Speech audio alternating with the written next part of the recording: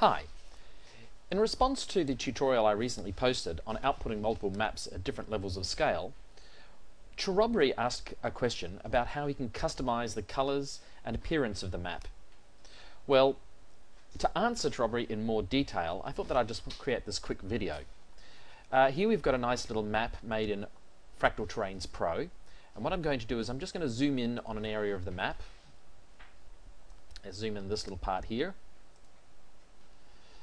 And it looks pretty good so far. If we were to export just this zoomed in section, we would, as per my first tutorial, use the Save Campaign Cartographer 2 file. So I'm just going to do that now.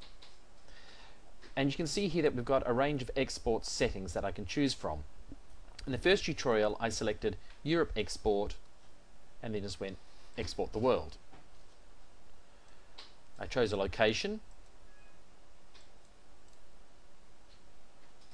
It calculated the world map, and then if I open up that map that has just been created, Fantasy World Demo 1 Close-Up, you'll see that it created a map with really no real level of sea detail and basic mountain levels here.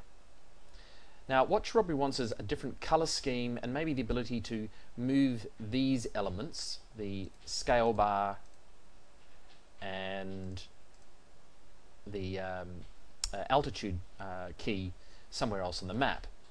So to do that, I'll just close down our map. We're going to try something a little bit different. First of all, changing the color of our map area.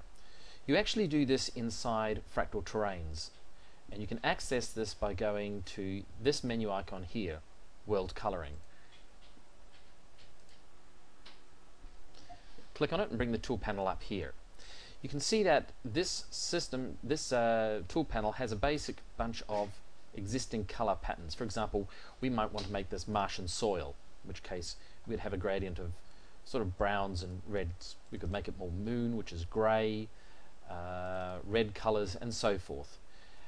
You can actually tailor and create your own sets of these, but for the moment we'll just go for the Mars. There we go. Martian soil, I think. And if we apply this, close down this little tool panel, you'll now see that our area looks quite different. If we were to now export this file, save as Campaign Cartographer 2 file, and we'll just select the Europe export again, Export World.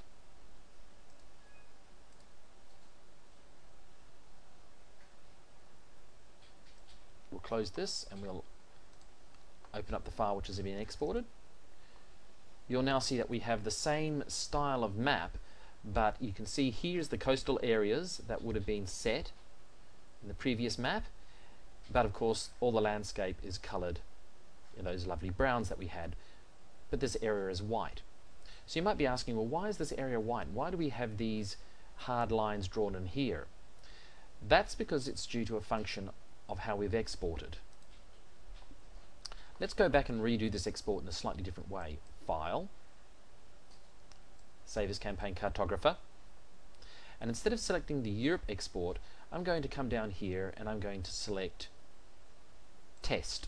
Now this is an export filter which I created previously. You can create them just by clicking Create.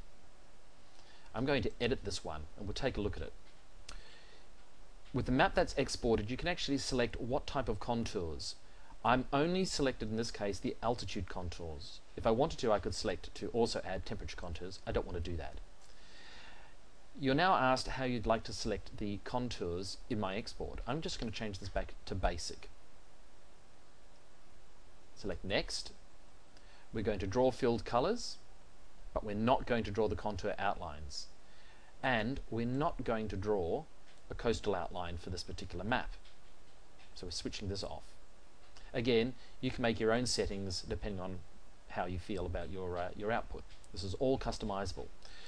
We'll make the ridge lines a little bit more fine, and this is the great screen. You can actually tell the export routine what particular types of things in your Fractal Terrains map get exported to what specific layers in Campaign Cartographer.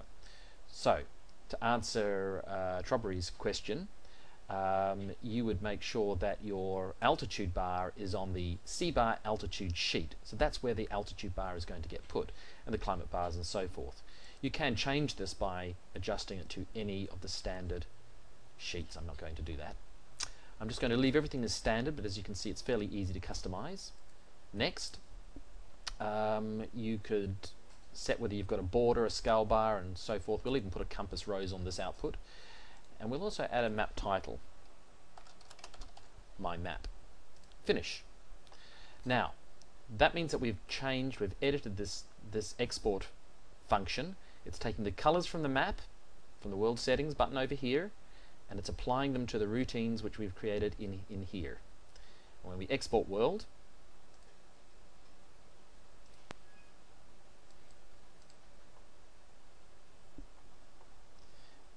and then we go and open this map, you'll actually see it's quite a different looking map now. You can see we no longer have the contour lines, the coastal lines that we had in the previous map. It's added a title to the map, and it's added the compass rose that we selected, and that's all that there is to it. So fiddle around with those export criteria. You can get very, very fine-grained control with your exports and create a theme which works for your mapping environment, for your style. Good luck with your mapping.